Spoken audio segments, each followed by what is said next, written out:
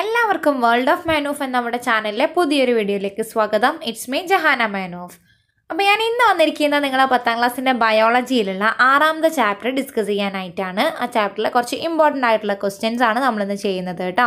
അപ്പോൾ വീഡിയോയിലേക്ക് പോകുന്നതിന് മുന്നേ തന്നെ ഒരു കാര്യം പറയട്ടെ, നമ്മുടെ ചാനൽ സബ്സ്ക്രൈബ് ചെയ്യാതെ കാണുന്ന ആരെങ്കിലും ഉണ്ടെങ്കിൽ ഇപ്പോൾ തന്നെ സബ്സ്ക്രൈബ് ചെയ്യാനും ബെല്ലൈക്കൺ ക്ലിക്ക് ചെയ്യാനൊന്നും മറക്കല്ലേ.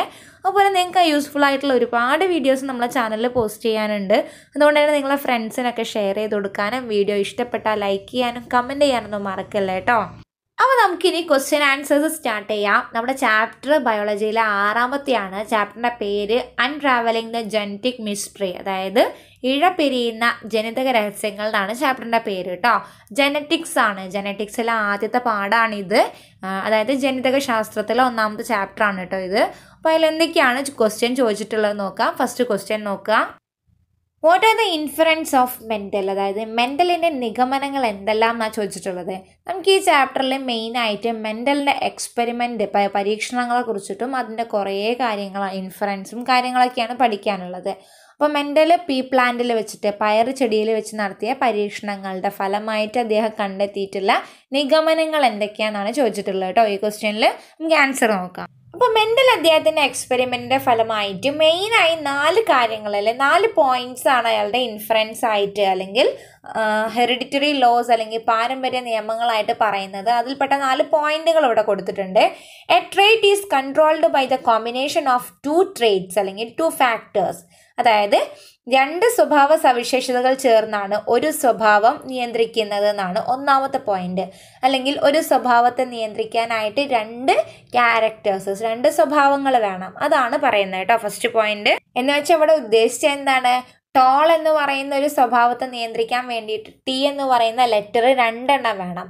ഓക്കെ, ക്യാപിറ്റൽ ടി ആണ് ടോളിനെ സൂചിപ്പിക്കുന്നത്. ഇനി ഡ്വാർഫ്, അതായത് ഉയരം കുറവാണെങ്കിലോ സ്മോൾ ടി എന്ന് പറയുന്ന 2 ലെറ്റർ ആണ് ഈ ആ ഒരു ക്യാരക്ടറിനെ സൂചിപ്പിക്കുന്നത് കേട്ടോ. അപ്പോൾ അതാണ് ഒരു സ്വഭാവത്തെ നിയന്ത്രിക്കാൻ 2 ഫാക്ടേഴ്സ് അല്ലെങ്കിൽ 2 സ്വഭാവങ്ങൾ ആവശ്യമുണ്ടെന്ന് പറഞ്ഞ പോയിന്റ്. ഇനി 2ാമത്തെ point, 1 character is expressed dominant character and other character remain hidden recessive character in the of springs first generation. അതായത് നമ്മൾ ഈ എക്സ്പെരിമെൻ്റ് ചെയ്ത് കഴിയുന്ന സമയത്ത് ഹൈബ്രിഡൈസേഷൻ പരീക്ഷണം ചെയ്യുന്ന സമയത്ത് 1ാം തലമുറയിൽ ഒരു സ്വഭാവം മാത്രം പ്രകടമാവുകയും മറ്റത് മറഞ്ഞിരിക്കുകയും ചെയ്യും. ഇങ്ങനെ പ്രകടമാവുന്ന സ്വഭാവത്തെയാണ് നമ്മൾ പ്രകട ഗുണം എന്ന് പറയാം. മറഞ്ഞിരിക്കുന്ന സ്വഭാവത്തെ നമ്മൾ ഗുപ്ത ഗുണം എന്നാണ് വിളിക്കുക. ഇനി 3ാമത്തെ point, the character which remain hidden in the first generation appear in the second generation. അതായത് നമ്മുടെ 1ാമത്തെ തലമുറയിൽ മറഞ്ഞിരിക്കുന്ന ഒരു സ്വഭാവം ഉണ്ടെന്ന് പറഞ്ഞല്ലോ, അതായത് ഒരു റെസസീവ് ക്യാരക്ടർ അല്ലെങ്കിൽ ഒരു ഗുപ്ത ഗുണം ഉണ്ട് എന്നുള്ളത്. ഈ സ്വഭാവം നമ്മൾ സെക്കൻഡ് ജനറേഷനിൽ റീ അപ്പിയർ ആവുന്നുണ്ട്, വീണ്ടും പുറത്തു വരുന്നുണ്ട്. അതായത് ഓരോരോ തലമുറ കഴിയുന്നതിനനുസരിച്ച് പ്ലാന്റിന് ഉള്ളിലുള്ള സ്വഭാവങ്ങൾ പുറത്തു വരുന്നുണ്ട്. എന്ന് വെച്ചാൽ ഒരു എക്സാമ്പിളിന് പറയുകയാണെങ്കിൽ നമ്മളുടെ പാരൻസിന് ഇല്ലാത്ത ചില സ്വഭാവങ്ങൾ ചിലപ്പോൾ നമുക്ക് ഉണ്ടാവാം. അത് ചിലപ്പോൾ നമ്മളെ ഗ്രാൻഡ് പാരൻസിനുള്ള സ്വഭാവങ്ങളായിരിക്കും. അപ്പോൾ നമ്മുടെ ഗ്രാൻഡ് പാരൻസിൻ്റെ അതാത് സ്വഭാവങ്ങൾ പാരൻസിൽ മറഞ്ഞിരിക്കുകയായിരുന്നു. അതിൻ്റെ സെക്കൻഡ് ജനറേഷൻ വന്നപ്പോഴത്തേക്ക് ആ സ്വഭാവങ്ങൾ ഉള്ളിലുള്ള സ്വഭാവങ്ങൾ പുറത്തു വരിക. അപ്പോൾ ഈ കാര്യങ്ങളൊക്കെ എക്സ്പ്ലെയിൻ ചെയ്യാൻ വേണ്ടിയിട്ട് തന്നെയാണ് നമ്മുടെ കൂടെ ജെനറ്റിക്സ് തന്നെയാണ് ഇവിടെ എക്സ്പ്ലെയിൻ ചെയ്യുന്നത് കേട്ടോ. അപ്പോൾ ഹ്യൂമൻ ബോഡിയിൽ എക്സ്പെരിമെന്റ് ചെയ്തുകൊണ്ടൊന്നും നമുക്ക് കണ്ടെത്താൻ കഴിയില്ലല്ലോ. അതുകൊണ്ടാണ് ഇദ്ദേഹം പീ പ്ലാന്റിനെ സെലക്ട് ചെയ്തത്. വളരെ കുറഞ്ഞ കാലം കൊണ്ട് ഓരോരോ തലമുറകൾ ഉണ്ടാക്കാൻ പറ്റുന്ന ഒരു പ്ലാന്റ്, ഒരു ചെടി പയർ ചെടി സെലക്ട് ചെയ്തത് കേട്ടോ. ദെൻ ലാസ്റ്റ് പോയിന്റ് വന്നത്, the ratio of the dominant character and recessive character in the second generation is 3:1. അതായത് നമ്മൾ 2ാമത്തെ തലമുറയിലെ പ്രകട ഗുണവും ഗുപ്ത ഗുണവും തമ്മിലുള്ള അനുപാതം എന്ന് പറയുന്നത് 3:1 ആണ്. എന്ന് വെച്ചാൽ പ്രകട ഗുണം അഥവാ ഡോമിനൻ്റ് ക്യാരക്ടർ 3 എണ്ണം വരികയാണെങ്കിൽ റെസസീവ് ക്യാരക്ടർ അഥവാ ഗുപ്ത ഗുണം 1 ആയിരിക്കും ഉണ്ടാവുക. അതാണ് 3:1 റേഷ്യോ എന്ന് പറഞ്ഞാൽ. അടുത്ത question, which are the alleles of the dwarf plant, അതായത് ഒരു ഉയരം കുറഞ്ഞ ചെടിയുടെ അലീലുകൾ എന്തൊക്കെയാണെന്നാണ് ചോദിച്ചിട്ടുള്ളത്. ഇതിൻ്റെ ആൻസർ വരുന്നത് സ്മോൾ ടി ആണ്. ഈ സ്മോൾ ടി എന്ന് പറയുന്ന അലീലുകളാണ് ഡ്വാർഫ് അല്ലെങ്കിൽ ഉയരം കുറവിനുള്ളത്. ക്യാപിറ്റൽ ടി ആണ് ഉയര കൂടുതലിനുള്ളത്.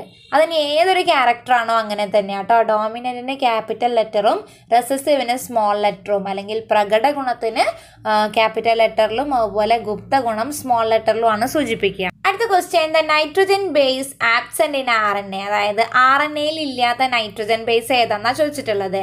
അതിന് 4 ഓപ്ഷൻസ് തന്നിട്ടുണ്ട്. അഡിനിൻ, തൈമിൻ, യുറാസിൽ, സൈറ്റോസിൻ ആണ്. അപ്പോൾ ഇതിൽ ഏതാണ് RNAയിൽ ഇല്ലാത്തതെന്നാ ചോദിച്ചത്. നമുക്ക് ആൻസർ നോക്കാം. ഇതിൽ RNAയിൽ ഇല്ലാത്തത് തൈമിൻ എന്ന് പറയുന്ന നൈട്രജൻ ബേസ് ആണ്. നമ്മൾ RNAയിൽ തൈമിൻ എന്ന് പറയുന്ന നൈട്രജൻ ബേസിന് പകരമായിട്ട് വരുന്നത് യുറാസിൽ എന്ന നൈട്രജൻ ബേസ് ആണ് കേട്ടോ.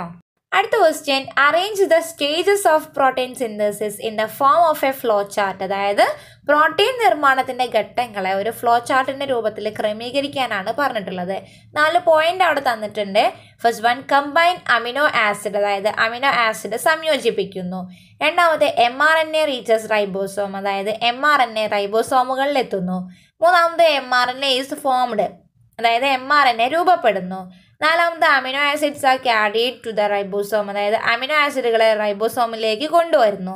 ഈ 4 പോയിന്റ് ഇൻകറക്റ്റ് ആയിട്ട് തന്നിട്ടുണ്ട്. അതിനെ കറക്റ്റ് ആക്കിക്കൊണ്ട് ഒരു ഫ്ലോ ചാർട്ട് ആക്കാനാണ് പറഞ്ഞത്. നമുക്ക് ആൻസർ എന്താ വരാൻ നോക്കാം. അപ്പോൾ നിങ്ങളുടെ ടെക്സ്റ്റ് ബുക്കിലാണെങ്കിൽ പ്രോട്ടീൻ സിന്തസിസിന്റെ ഒരു പേജ്, ഒരു പിക്ചർ കൊടുത്തിട്ടുണ്ട്. അതായത് ഒരു സെല്ലിന്റെ ന്യൂക്ലിയസിൽ നിന്ന് DNA സ്പ്ലിറ്റ് ചെയ്തിട്ട്, DNA വിഭജിച്ചിട്ട് RNA ഉണ്ടാവുന്ന ഒരു പിക്ചർ കൊടുത്തിട്ടുണ്ട്. ആ ഉണ്ടായിരിക്കുന്ന RNAനെ mRNA അല്ലെങ്കിൽ മെസ്സഞ്ചർ RNA എന്നാണ് പറയാം. അത് ന്യൂക്ലിയർ പോർ അല്ലെങ്കിൽ ന്യൂക്ലിയസിന്റെ സുഷിരങ്ങളിലൂടെ പുറത്തേക്ക് വരുന്നുണ്ട്. അതാണ് mRNA ഈസ് ഫോംഡ്. അതാണ് ആദ്യം നടക്കുന്ന കാര്യം. mRNA രൂപപ്പെടുന്നു. Then mRNA reaches ribosome. ഈ പുറത്തേക്ക് വരുന്ന mRNA പിന്നെ റൈബോസോമുകളിലേക്ക് എത്തുക ചെയ്യുന്ന രണ്ടാമത്തെ point. Then amino acids R carried to the ribosome, അതായത് അമിനോ ആസിഡുകളെ റൈബോസോമുകളിലേക്ക് കൊണ്ടുവരികയാണ് ചെയ്യുന്നത്. ഇതിന് സഹായിക്കുന്നത് tRNA എന്ന് പറയുന്ന ട്രാൻസ്ഫർ RNAകളാണ്. അതായത് അമിനോ ആസിഡുകളെ റൈബോസോമുകളിലേക്ക് എത്തിക്കാൻ സഹായിക്കുന്ന RNAകളാണ് tRNA കേട്ടോ. ഇനി അടുത്ത പോയിന്റ്, കമ്പൈൻ അമിനോ ആസിഡ്സ്, അതായത് ഈ അമിനോ ആസിഡുകൾ തമ്മിൽ ഇങ്ങനെ കൂടിച്ചേരും. അങ്ങനെ കൂടിച്ചേർന്നിട്ടാണ് പ്രോട്ടീൻ ഫോം ചെയ്യുന്നത്. അമിനോ ആസിഡുകൾ സംയോജിച്ചിട്ടാണ് പ്രോട്ടീൻ ഉണ്ടാവുന്നത്. ഇതാണ് പ്രോട്ടീൻ സിന്തസിസിന്റെ ഫ്ലോ ചാർട്ട്. ആ ഡയഗ്രം ഒന്ന് ഓർത്ത് വെക്കുക കേട്ടോ. ഇനി അടുത്ത ക്വസ്റ്റ്യൻ നോക്കുക. When a woman gave birth to a girl children in her consecutive deliveries, her husband and relatives blame her. Evaluate the social situation and write your opinion. അതായത് ഒരു സ്ത്രീ തുടർച്ചയായ പ്രസവങ്ങളിൽ പെൺകുഞ്ഞുങ്ങൾക്ക് ജന്മം നൽകിയപ്പോൾ ഭർത്താവും ബന്ധുക്കളും അവളെ കുറ്റപ്പെടുത്തി. ഈ സാമൂഹിക സാഹചര്യത്തെ വിലയിരുത്തി നിങ്ങളുടെ അഭിപ്രായം എഴുതാനാണ് പറഞ്ഞിരിക്കുന്നത്. ഈ ക്വസ്റ്റ്യൻ ആൻസർ നോക്കുക. The XY chromosomes of the father determine whether the child is male or female. അതായത് പിതാവിലെ XY ക്രോമസോമുകളാണ് കുട്ടികൾ ആണാണോ പെണ്ണാണോ എന്ന് നിർണ്ണയിക്കുന്നത്. Then child with XX sex chromosome is female and XY sex chromosomes is male. അതായത് XX എന്ന് പറയുന്ന ക്രോമസോം ഉള്ളത് പെൺകുട്ടികളും XY എന്ന ക്രോമസോമുകൾ ഉള്ളത് ആൺകുട്ടികളും ആയിരിക്കും. So male sex chromosomes have greater importance than female sex chromosomes in the sex determination. So the view of her husband and relative is wrong. അതായത് ലിംഗനിർണയത്തിൽ സ്ത്രീ ലൈംഗിക ക്രോമസോമുകളെക്കാൾ പുരുഷ ലൈംഗിക ക്രോമസോമുകൾക്കാണ് വലിയ പ്രാധാന്യമുള്ളത്. അതുകൊണ്ട് തന്നെ അവരുടെ ഭർത്താവിൻ്റെയും ബന്ധുക്കളുടെയും കാഴ്ചപ്പാട് തെറ്റാണ് എന്നാണ് നമ്മൾ ഇങ്ങനൊരു ക്വസ്റ്റ്യൻ വന്നാൽ എഴുതേണ്ടത് കേട്ടോ. കൂടാതെ ഇങ്ങനൊരു ക്വസ്റ്റ്യൻ വന്നാൽ ഇതൊന്നും കൂടി വ്യക്തമാക്കാൻ വേണ്ടിയിട്ട് ഇങ്ങനൊരു ഡയഗ്രാം കൂടെ വരയ്ക്കുക. അതിൽ ആണിൻ്റെയും പെണ്ണിൻ്റെയും രൂപമൊന്നും വരയ്ക്കേണ്ട. മെയിൽ അല്ലെങ്കിൽ പുരുഷൻ എഴുതിയിട്ട് 44 + XY എന്ന് എഴുതുക. ഫീമെയിൽ അല്ലെങ്കിൽ സ്ത്രീ എന്ന് എഴുതിയിട്ട് 44 + XX എന്ന് എഴുതുക. എന്നിട്ട് ഈ എക്സും വൈയും തമ്മിൽ ജോയിൻ ചെയ്യുന്ന ആ 4 ബോക്സ് വരച്ചിട്ട്, അതായത് ആ ഓരോരോ കോളത്തിൻ്റെയും 2 സൈഡിലുള്ള ലെറ്ററുകൾ ചേർത്തിട്ടാണ് ആ കോളത്തിൻ്റെ ഉള്ളിൽ ഫില്ല് ചെയ്തിട്ടുള്ളത്. ആ ഡയഗ്രാം നോക്കിയാൽ തന്നെ നിങ്ങൾക്ക് മനസ്സിലാവും X ക്രോമസോമുകൾ വരാനും XY ക്രോമസോമുകൾ വരാനും ഈക്വൽ പോസിബിലിറ്റി ആണുള്ളത്. അതായത് കുട്ടി ആണാവാനും പെണ്ണാവാനും 50% വീതം ചാൻസ് ആണുള്ളത്. അല്ലാതെ ആൺകുട്ടി ഉണ്ടാവാൻ സാധ്യത കൂടുതൽ, പെൺകുട്ടി ഉണ്ടാവാൻ സാധ്യത കൂടുതൽ അങ്ങനെയൊന്നും ഒരിക്കലും ഇല്ല. ഇനി ഫീമെയിലിലെ 2 ക്രോമസോമും XX തന്നെയാണ്. അതായത് സ്ത്രീകളുടെ 2 ക്രോമസോമുകളും X തന്നെയാണ്.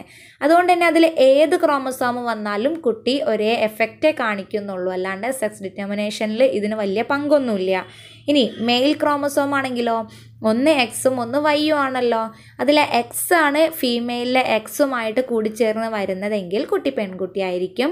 ദെൻ ഫീമെയിലിലെ എക്സിൻ്റെ കൂടെ സ്ത്രീകളിലെ എക്സിൻ്റെ കൂടെ വരുന്നത് പുരുഷന്മാരിലെ വൈ ക്രോമസോം ആണെങ്കിൽ കുട്ടി ആൺകുട്ടിയായിരിക്കും. അപ്പോൾ സെക്സ് ഡിറ്റർമിനേഷൻ അല്ലെങ്കിൽ ലിംഗനിർണ്ണയം എന്താണെന്നുള്ളതും അതിൽ പുരുഷന്മാരുടെയും സ്ത്രീകളുടെയും റോളൊക്കെ മനസ്സിലായല്ലോ. അപ്പോൾ ഇത്രയും ക്വസ്റ്റ്യൻസിൻ്റെ ആൻസറൊക്കെ മനസ്സിലായില്ലേ? അപ്പോൾ ബാക്കി ക്വസ്റ്റ്യൻസ് നമുക്ക് വേറൊരു വീഡിയോ ആയിട്ട് ചെയ്യാം കേട്ടോ. അപ്പോൾ അടുത്തൊരു വീഡിയോ ആയിട്ട് വരുന്നത് വരെ എല്ലാവർക്കും ബൈ.